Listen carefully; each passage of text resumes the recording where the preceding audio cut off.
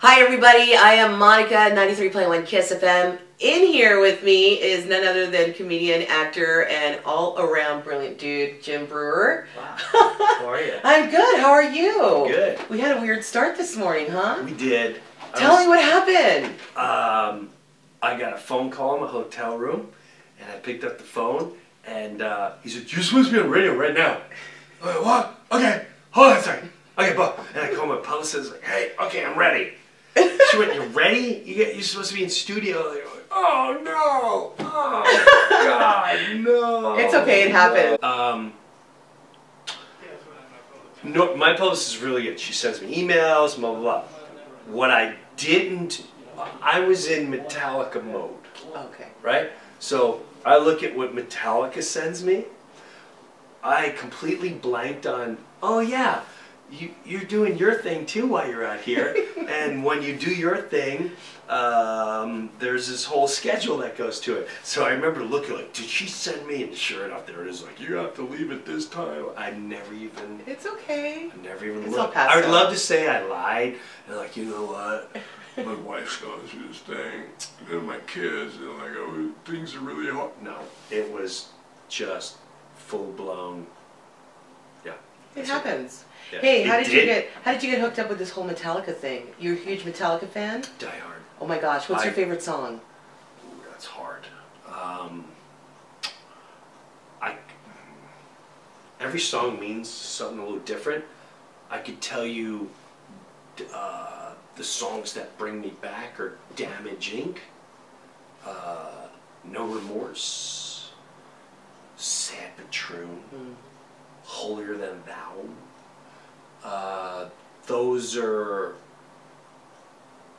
Those have the deeper, Leper Messiah. Oh my gosh, you're going old school. There's so many, well there's so many, yeah. like Leper Messiah, we didn't go to church. My dad was a World War II vet, so he was completely, had a different vision of life. My mom grew up where another word lost her. She wanted church, but she was shunned by the church because she was this and that. It was all whatever. And but we believed in faith and God and morality, and so songs like Leper Messiah made a lot of sense to me. It was very thought-provoking and actually brought me closer and deeper to my thoughts too. And then No Remorse, No Regret is very how the whole war machine of just, yeah, no, this is what we're going to go in, we're going to kill people, and this is what we do, and that's how it goes, and then we make money. And then Sad But True is, for me, King Nut. There's a lot of songs. I can, maybe I'm putting a little too much out there. Metallica, for me, was more than just music. It was a philosophy. It was a way of life. It's me analyzing deeper thoughts of how I look at life. To Sad But True was more about the devil always taunting you, or addictions that control you. So yeah, it's hard to say one song. Yeah. No, that's cool. That's super cool. So how did you get hooked up to open up for them? I think there's a little bit of a backstory.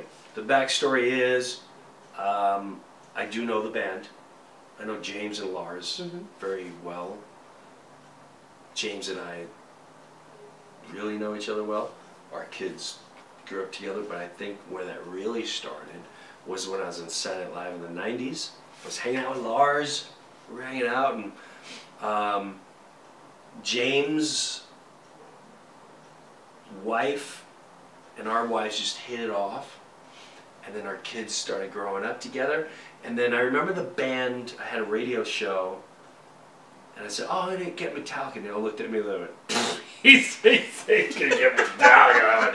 No, yeah. I'm really, they're gonna be like, this guy, it's great. And like, he got the whole band.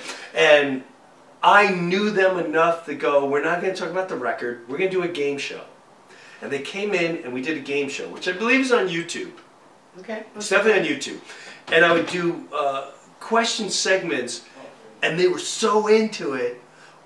My hand to God, the tour manager walked in and went, "Dude, we gotta go." And they all went, whoa, one more, I know, we have 5 more minutes, but we're not done, we're not. And they were competing. Yeah. And when it was over, they pulled me aside and said, what were you doing? We have never had the entire band together more than 10 minutes. You have to meet here over an hour. Oh my God. And I went, I don't know, it was just, that I think then led to James going, hey, we got this thing called the 30-year anniversary for our fans, and we want to do something for our fans. Can you kind of do what you did with us, Game Show, but do for the fans? And I was like, yeah, sure. When I showed up, I realized, oh my God, what do you mean, Ozzy's here? And it's just, oh my God, every night's a different, oh my God, look at all the guys that are here. And it was, I would go up, do 15 minutes of stand-up, and then do crowd interactive and game show, all Metallica driven. I think that was the premise of this. James and Lars reached out, hey, would you want to do something with us? As a stand-up, like, yeah, think of it this way. Lars said it best. Lars said, listen, we'd love to have bands open for us. We love exposing bands. Nobody comes to see them. As much as there's 5% like, hey man, how come they don't have... You're 0.05% of the fans that want that. Nobody comes to see the band. It's a bummer for the bands. It's a bummer for them. He goes, so now we just want to give something for the fans. Can you give the crowd a Metallica experience? And Lars like, listen, you know how to read a crowd. You're one of us. You're one of them. You feel like doing stand-up for 10 minutes? Do it. Tell stories of us hanging out. Bring a DJ. Do whatever you want. Just entertain them. And he goes, and by the way, don't expect anyone to be in the arena when you walk out. Because you're lucky there's 1,000 people. Oh, okay. Okay. Yeah, sure. I think I've averaged about 3/4 of the arena filled, and by the time I leave, it's packed. And I did not expect that. Never been booed off stage. And I think I'm the MC host of what we call the pre-Metallica party. I love it. And we keep it going. I crowd interact. Sometimes I go running up in the crowd to point someone out. Sometimes I do stand-up. Sometimes I do game shows. We bring someone up on stage. We give them some credit. We give them some questions. Sometimes they're booed off the stage, which is technically my favorite. It's a pretty awesome atmosphere before they go out. Well, I don't know I've ever been to a concert where they've had. You haven't. I haven't. No, and the coolest thing was, and this is why Metallica is brilliant. They're always looking for that different thing. I think the Foo Fighters and some other, there were some bands too in Nashville, and they were like, I forgot, I don't remember what the band was from, Cannibal Corpse, whatever they're from, and they were going, there was guys from Korn, they were going, I didn't want to like this. They're like, I'm calling my manager, and I think this is the way we should tour.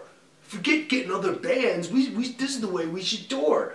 And I do think I think Metallica hits something. It's, if you're that big, everyone's there to see you. No one wants to see. No one wants to see. I remember going to. I like Volbeat. I saw Volbeat. Metallica did one arena show on their stadium tour a year or two ago, and the one arena show was in Long Island, where I first saw them in 1986, opening for Ozzy. And Volbeat was opening. I went, I gotta go see it. And nobody was out there. No. It was so awkward. Like, how nobody? How am I able to stand like right next to the stage? Like, what's going on? It was, I don't know. It's just one of those bands. Yeah, they're nice. Waiting for Metallica. Yeah, I don't think it's the way it used to be when I was growing up. We used to go to obviously lots of concerts and stuff, but you used to get introduced to new bands by the opener. That's how and they used to put it on the posters and whatnot. Now, you don't even know who's opening. No. They do have a band, but they never mention it. I also think the state of hard rock and metal is at a weird place where there is no one really popping out and raising their eyebrow. I think that's going to come in another 2 or 3 years. because there's just no one out there that makes you go, oh. Yeah. To me, there will be. Yeah, there always is. There always is. There always is. So what else have you been up to? Comedy, you've got your radio show. I don't do radio show You don't do anymore? I do a podcast. Oh, the podcast, yes. And that's more the heavier side of me. If you want to go far out, we go there. This year I started doing, actually a year ago today, I started doing a residency. Where at? In Long Island, in New York. And it's a gorgeous venue called the Paramount. It's like 1,200 seater. And it's been sold out once a month. I do different shows. It's called Comedy Stories and More. Once in a while I'll have music, but it's storytelling and stand-up comedy. And now it's branching out into, now it's going to be Atlantic City and Boston and Connecticut. So this is a little bit of what I love playing places like this is I bring some of that, but this is also a place where like, oh, it's big Metallica town. I'm going to tell you some Metallica stories. Yeah. And I'm going to tell you the funny things that I've been seeing backstage. And I'm going to bring some of the metal stuff material that would only work here. And then my regular stand-up and all that jazz. I'm not a politics guy or news guy. So, I mean, you're obviously going to be writing a lot. Or do you write all the time? Or are you always I started writing now. Okay. No, I write. When I say write, I'm constantly creating new material. But I started writing this year, and I've been lazy for 30 years. You're procrastinating. And now it's okay. And now, like, oh, wow, this actually taking 2-3 hours a day to write something. Wow, what a game changer this is turning into. Who would have thought? But at the same time, for a long time, when I go home, I'm home. I got kids. I had my kids are getting older now, but I have a 20-year-old daughter, 17-year-old daughter, 14-year-old daughter. So those years of them home, I really wanted to be there. So I feel like I balanced my life out very well. So the best of me is still yet to come.